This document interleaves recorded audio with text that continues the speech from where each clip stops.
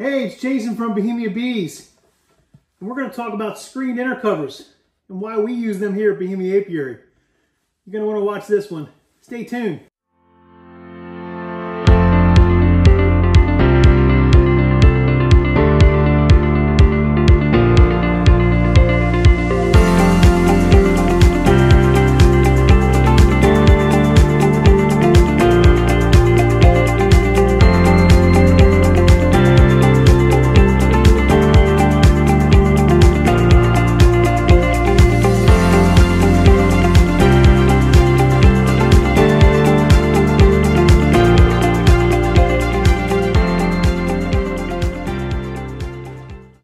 Jason from Bohemia Bees, and we are here in the workshop, the honey house, and we're going to talk quickly about another component of a beehive that most beekeepers don't use.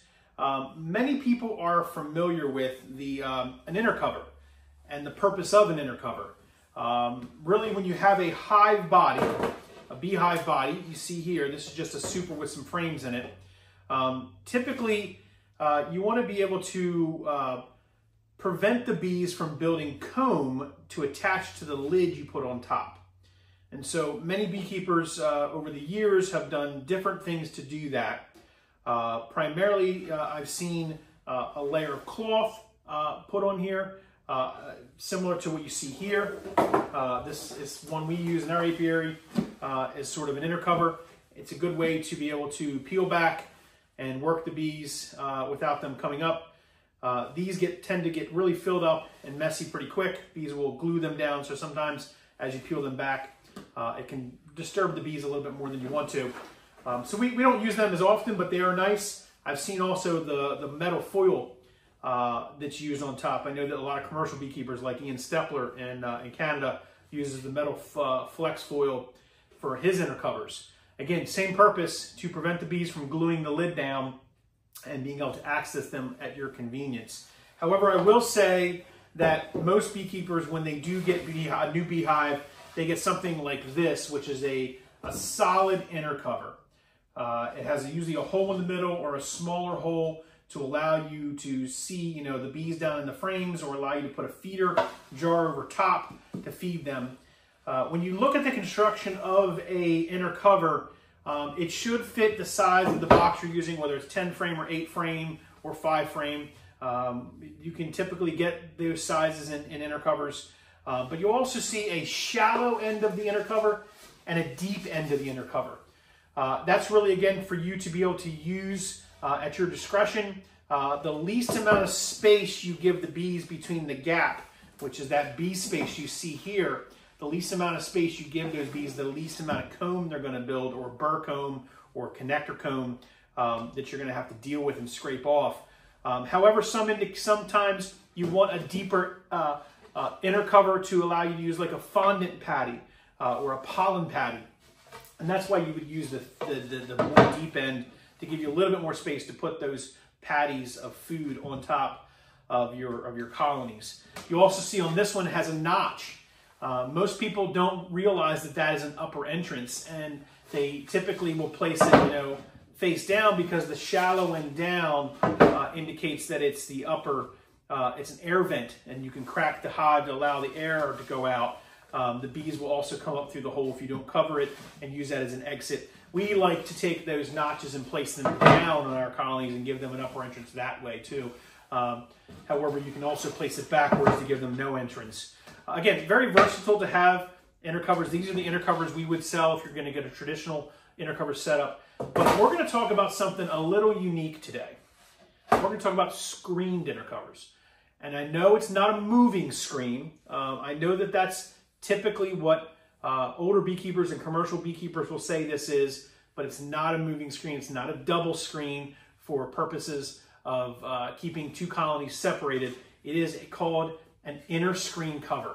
And this inner screen cover looks just like the solid cover you see here. The difference is it's a solid sheet of screen, typically hardware cloth, metal hardware cloth, that allows the bees to do a couple unique things. And I'll tell you why we use these screened inner covers.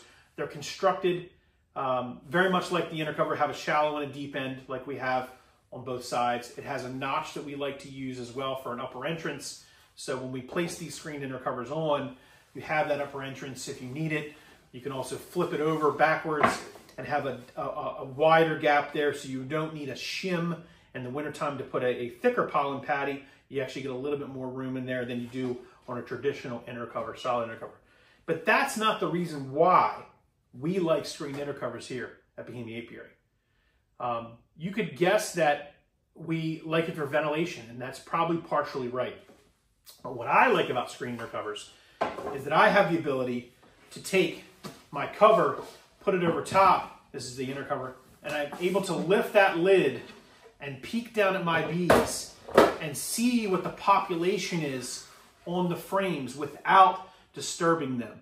I can monitor the colony very quickly, very easily, without actually having to go in and disassemble to see where the volume is. If I just had the traditional inner cover on, the only thing that I could see what's going on is in that little hole right there. So I'm unable to do that. I'm unable to really, until I crack that lid, you know, put the smoke under it, and then pry the whole thing off. I can't see what the bees are doing. So now I have the ability to do that with a screened inner cover.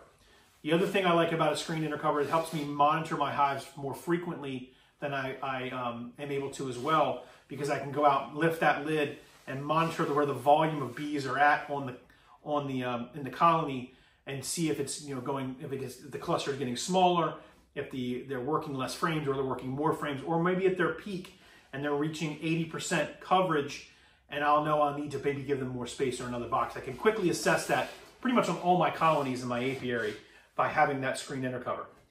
But there is actually two more benefits of why we like the screened inner cover. In addition to the good airflow, it helps your honey super cure faster because of that airflow, gives them a top upper entrance, allows you to assess the bees without them flying up at you. You can see where the cluster is at if you need to give them more space. What also it does is it becomes a fantastic pollen trap. And this is an extreme example because this one was on for a couple years. We use it on the same hive, and this hive was very prolific with their propolis. And I said pollen trap, I meant propolis trap. So a propolis trap is what typically beekeepers will use to collect propolis for purposes of helping to use the benefits of a propolis product or byproduct of the hive. The beauty and the color of all these saps that the trees and the botanical saps that the bees will go out and get and plug this actual cover with a wax propolis is amazing. The smell of this is amazing. The benefits of the propolis in a colony we're already learning is hugely important. The recent study done and the new products offered in the industry made by Premier, the Premier Propolis hive, which uses the benefit of the etching within the side of the hive to encourage the bees to put more propolis. That benefit is what we're seeing on our inner cover as well, right? We're seeing that benefit all the way through the hive, creating a full envelope on that colony to allow the bees to adjust how much airflow they want. And again, this is an extreme example. Typically, the bees will fill up all the way around the perimeter at a couple spots in the middle, and allowing the airflow to still occur, but also allowing the propolis to seal that colony and create that propolis envelope. What I've also found that the bees will do is they push small hive beetles into and up on the top of this screen inner cover. So where this is an extreme example, if this example here, let's say they only did the propolis around the perimeter and a couple spots in the middle. When I lift the lid of that colony and the small hive beetles, I'll see them in the top up here, quarantined in the corners, and I can easily just take my hive tool and squish them very easily. And it's a way for the bees to, again, quarantine those small hive beetles up inside this layer, up away from the combs, continuing to protect the hive from the small hive beetle pest.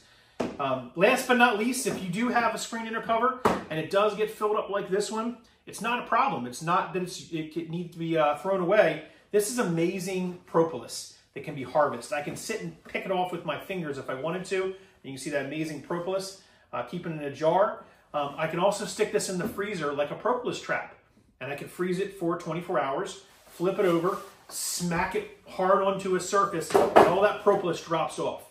So I can reuse the cover as it was, and I can continue to collect propolis as a propolis trap, and it gives all the benefits that we look for in a colony that has a beautiful propolis envelope.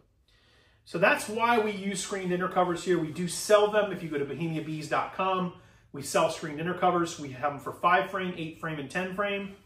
These are Amish made, so they're very good quality. They're going to last you a lifetime. This one's been around for a very long time, as you can see. This one's a brand new one, and that's what it would look like. It's just a very versatile tool to use in your colony. We talk about the traditional hive body setup. We talk about using things like slatted racks and the importance of using slatted racks. I'll put a link in the description below about slatted racks, but this is a screened inner cover that I think is another added benefit to a colony, a hive, if you want to get a component that makes sense to use for your hive. So we're going to continue to keep doing informational sessions around these types of products, things that we use at Bohemia Apiary that we found successful, that we like, and share them with you in the community. We love doing these videos. We love the fact that our audience is growing every single day. The fact that you have a choice to subscribe, and you do, helps us out tremendously, because it helps continue to grow our massive web of contacts within the space, whether it's a beekeeper or whether it's just an interested party in bees, to learn about what we do here on the Eastern Shore of Maryland, where for us, beekeeping, it's definitely more than a hobby. It's sort of an obsession. So stay tuned and continue to like, subscribe, follow us along on our next video when we talk about another useful tool here at Bohemia Apiary, or some technique we have to help that's been successful with us on the Eastern Shore of Maryland. Thanks for watching, everyone. Have a great day.